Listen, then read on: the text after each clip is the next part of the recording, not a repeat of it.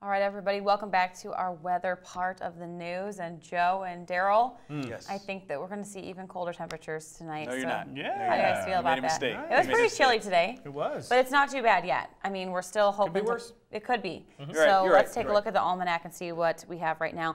21 degrees currently, high for today.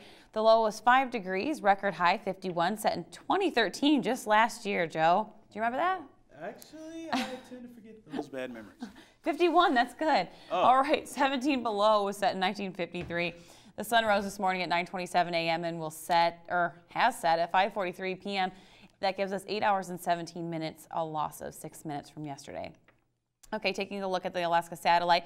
As you can see, most of the action is going on into the western part of Fairbanks, of Alaska.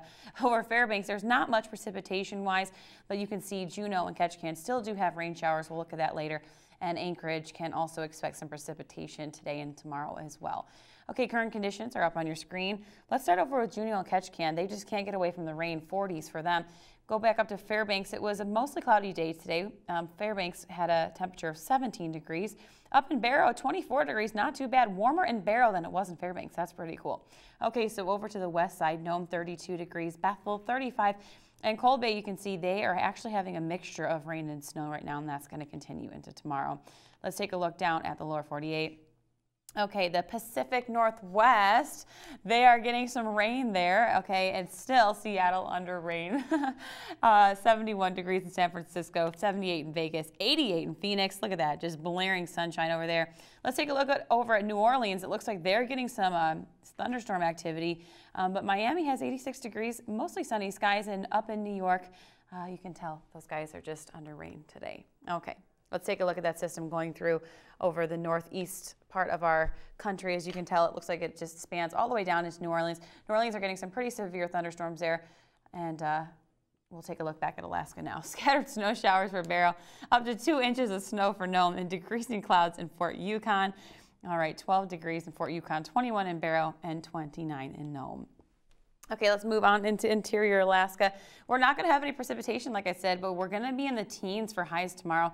Partly cloudy across the region for there. Okay, let's take a look over at Juneau and Ketchikan. It just continues for them. Periods of rain for Juneau and Ketchikan. No snow because their temperatures are still pretty warm, 45 and 50 in Ketchikan. Okay, over to the southwest. Rain for Kodiak, mixed rain and snow for Bethel and Cold Bay. Temperatures there ranging from 21 to 38 degrees. Not too bad. All right. Take a look at the south central.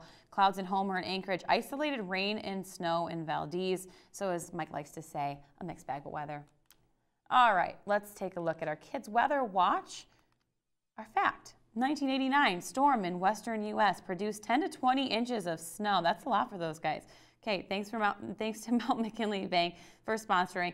Mike Schultz will be back here shortly. And all this week and next, we will share unique and interesting weather facts with you. For tonight, here it is, 10 below. Mostly clear, but yeah, just get ready to plug those vehicles in, guys, because it's definitely going to start cooling down. That's a range. It's 10 below to 0, so, you know, it could be coming anywhere there, but time to start plugging in the cars, I think.